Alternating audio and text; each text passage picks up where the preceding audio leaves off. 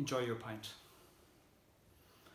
At the bar, in an unknown part of Birmingham, I bought 2 pints and paid with paper money from the northern part of Ireland.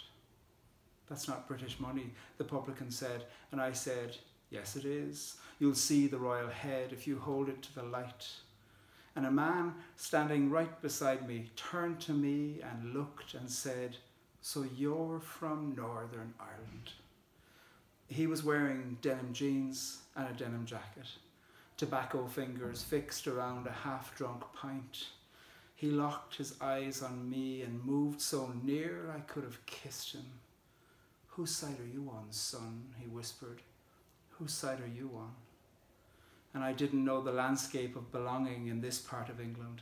I hadn't seen signs enough to know whether his hope flew for the orange or the green. He continued to look.